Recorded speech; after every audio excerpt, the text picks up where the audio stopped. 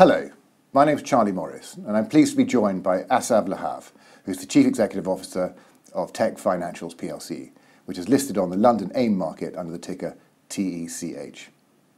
Hello, Asaf. Hi, thank you very much. Glad to be here and explain to you a little bit what TechFinancials is doing. Fabulous. So TechFinancial, you founded 10 years ago with some partners. One of those partners has stayed with you. You've evolved from being a binary options trading company in 2016 to a crypto company. No, we are not a crypto company. We are a software company that started from delivering products to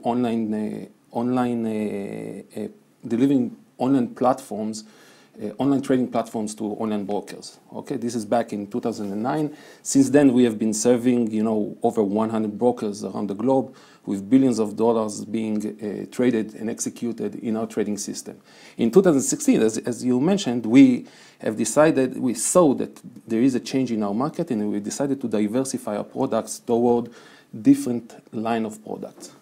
Okay, so regulatory changes in 2016, you've looked around the world, you've seen the landscape, and you're attracted by the digital asset space. Is that correct? Yeah, blockchain and digital assets were a great fit for the next venture that TechFinancials was involved in. So back then in 2017, the SEDEX founder came to TechFinancials thinking about how to make the diamond a tradable asset like any other asset. And we at TechFinancials, we thought that blockchain is the best way and the best infrastructure in order to create it by bringing transparency into untransparent market. So to go back a stage, so SEDEX is your recent acquisition. You've got an option to buy 90% of the company. Is that correct? Yeah, that's correct. So SEDEX, we started it, as I said, in 2017 with the SEDEX founders. And it evolved from a software product into a more, I would say, a huge groundbreaking opportunity where people will be able to trade in diamonds. I'm not talking just about the retail traders. I'm talking about institutions that will be able to trade in diamonds as well. So we did it in 2017. SEDEX decided to go through the ICO path in order to raise money. But we'll get to that. But just to explain, so SEDEX is a diamond trading exchange at the moment using digital tokens. That's correct. So you digitize the diamond, and then you purchase the diamonds via cryptocurrencies. Now, so there's 2 points there. The first is that diamonds have never been able to be traded over exchanges because you can't commoditize them, and they're all unique, and they're unlike gold. You can melt it down and weigh it. You can't do that with diamonds. And so you've solved that problem, haven't you? Tell me about that in a second. And also, I want to know why your digital exchange is accepting cryptocurrencies in exchange rather than cash. So first of all, regarding, there are some issues in order to commoditize diamonds. And one of the issues, as I said before, is transparency. We're using both blockchain technology and some algorithms in order to solve this transparency issue. First of all, you will be able to track the diamond prices, way back. Every transaction that will happen on the diamond will be on the blockchain. Everybody can see it. This is one way to solve the transparency issue.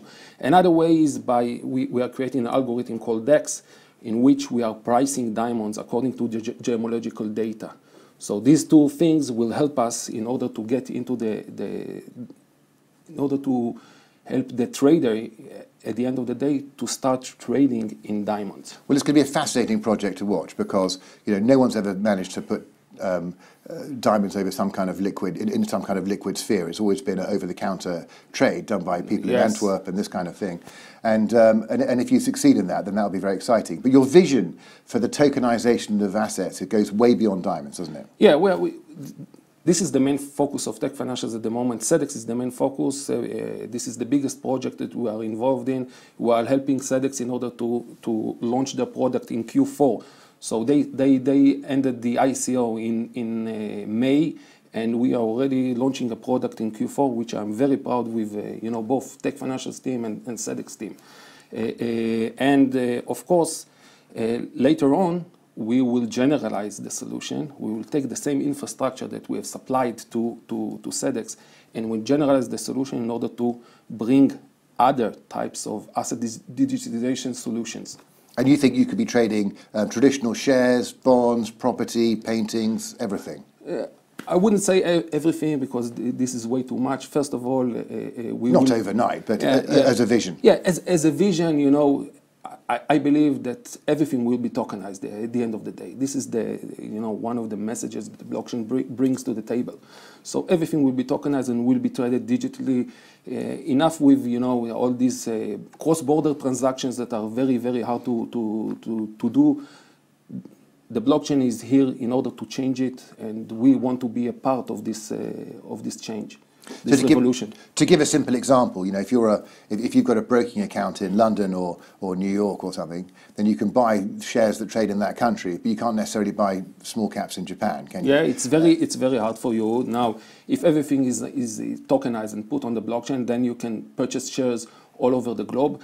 Even you can purchase fractions of a share, not just the whole share.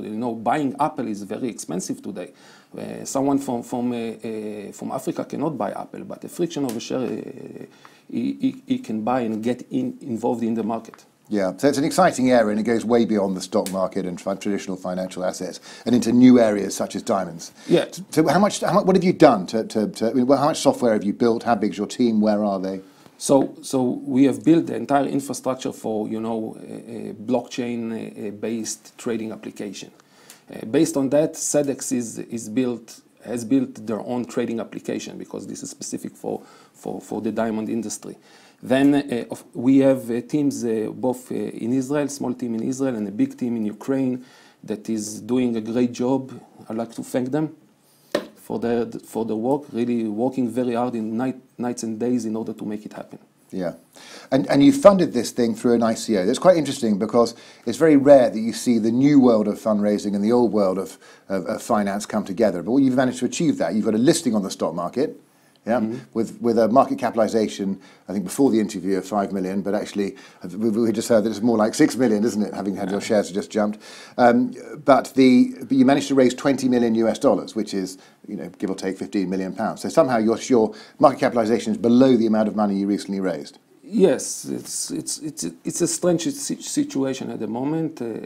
We raised crypto. I remind you, we didn't raise we raised a little bit of fiat. Is that crypto still in crypto? Some of them we converted some of them to dollar. SEDEX converted some of them to dollars, and then we have SEDEX has of course also crypto, bitcoins and whatever other cryptos that they have, and of course they are using it in order to build a platform. So, and it doesn't make sense from my point of view, the current situation, but, But your platform, how many people are building it and where are they located? As I described, the platform itself is built by both the SEDEX platform is built both by TechFinancials, the infrastructure. It's about 40 people in Ukraine. Okay. And SEDEX is built by a team of 10 people. So you've got quite a lot of expenditure going on. Yeah. And all of that 20 million raised is committed to that project? Yes, eventually it's committed in order to bring the platform to a stable point. And then, of course, marketing. You need marketing spend in order to... this is a huge project, and you need to market it globally. By the way, SEDEX is going to launch here in UK. Okay, it's going to launch here in UK, probably around by the end of the year, something like that. By the end of this year? Yes, by the end of this year. And then everywhere 2019? Yeah, it will be... I don't know exactly how they are going to explore other territories, but they are going to launch here in UK. They will start in UK, and then they will probably move to other territories as well. Yeah. And of course, this is just the beginning of SEDEX. The launch is the MVP, the most important things that you have in the product. But down the line, there will be derivatives over diamonds, and people will be able to short diamonds. So there are a lot of financial instruments that we are going to introduce to the market based on the diamond trading. Yeah, we can't short diamonds because diamonds are forever. Yeah. Well, so if you're given the choice of buying the shares in TechFinancial or buying the ICO, the token, it strikes me that when the market cap is so low, the shares offer compelling value versus the ICO right now. But you're telling me that long term you'll be able to buy diamonds with the token, with the ICO token. Is that correct? Yeah, people will be. Yeah, they will go through using the SEDEX coin. They will go to the SEDEX exchange and will be able to purchase diamonds. Diamonds. They will purchase diamonds that will sit in a custodian. Of course, they will go through verification process. Every person that will participate in this market will go through AML and KYC processes. Sure. Yes, it's going to be very interesting. I'm very excited about watching your experiment of trying to put liquidity into the diamond market, and I'm also very excited about watching a diamond dealer accept your token in exchange for a diamond. Personally, I prefer to back the shares. But anyway, Asaf, look, thank you very much for coming on. It's a pleasure to meet you. Thank you very much.